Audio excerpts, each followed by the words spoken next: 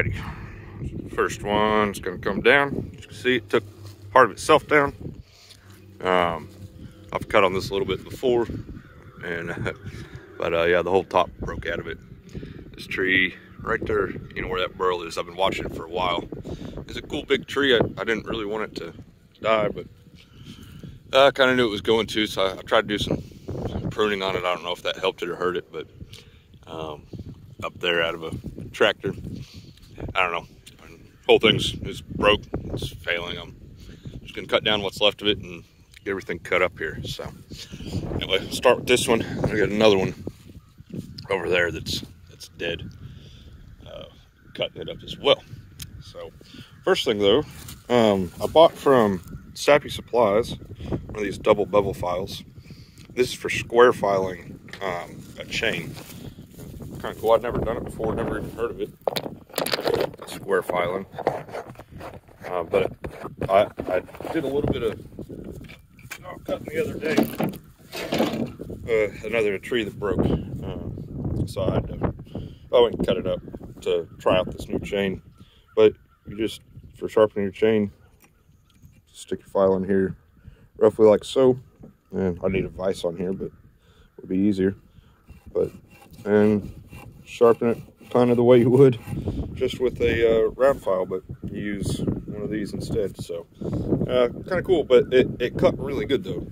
That's what I'm saying. I really like it. So pretty cool. I was super happy with it. It's never cut this good, so I was pretty impressed. But never heard of square filing before until I started watching Guilty of Treason. The YouTube channel is it's Jacob, the guy that runs the store, or owns the store, I guess. But yeah, pretty cool. So got this from them. Double bevel file. Some people use a triangle file, but you can look up the Guilty of Treason's videos with a guy named Jed. Just a chainsaw nerd. I'm really into chainsaws and chains and stuff. So anyway, we're gonna use this square file chain. I'll go cut all this up. Should make pretty short work.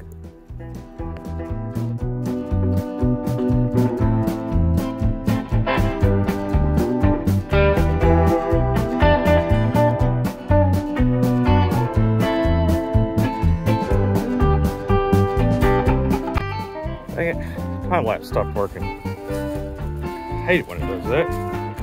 I thought I was recording all this. This is probably the biggest stump I've ever cut down. 20-inch bar. The big one, the other one I got to cut, it's about the same size. This side I was pretty good, you know, the hinge and all. I cut a little too far on this side, but the top is out of the tree, so you know there wasn't a lot of weight in it. So anyway, look at that thing, it's huge.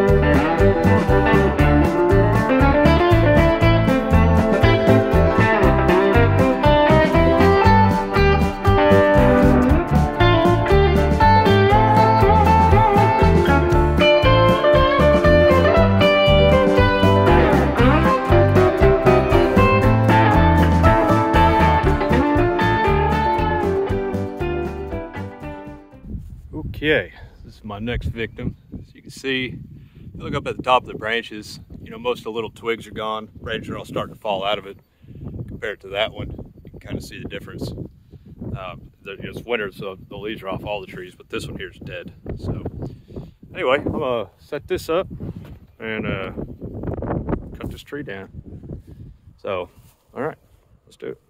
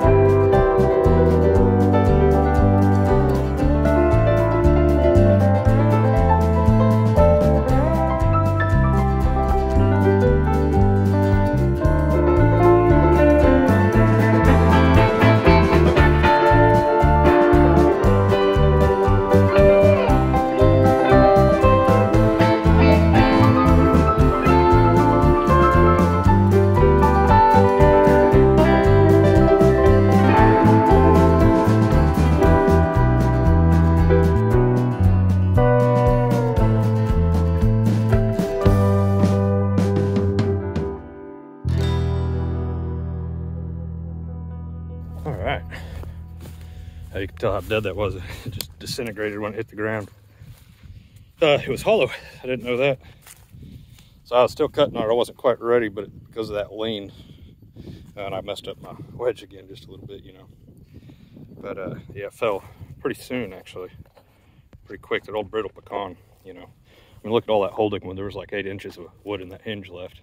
I cut that side a little bit short on purpose, actually, because I didn't want to hit this other tree. I didn't think it would hit it, but I wanted it to fall kind of more this way. So I'm trying to kind of weaken the hinge on that side a little bit more. Sometimes that'll make it more likely to fall that way. Although in this case, I mean, look at all that it just broke.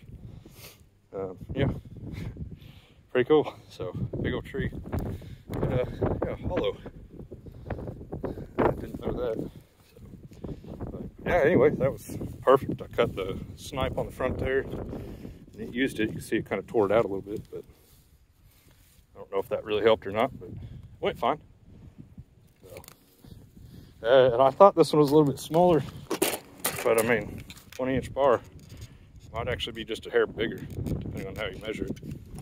So, anyway, well, Husky did it. So, got this all up for firewood.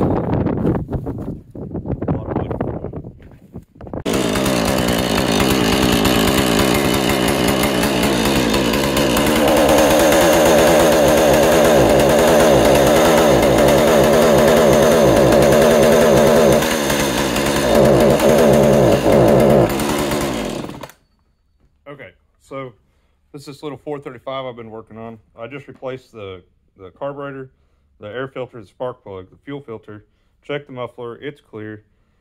There's a little thing they call an insulator in front of the carburetor, replaced that as well because it was broken, as well as a primer bulb and one clip that was broken. I didn't really make a video about it because my phone is dying and I don't really know what I'm doing, but it didn't fix the saw. That's the same problem I've had before.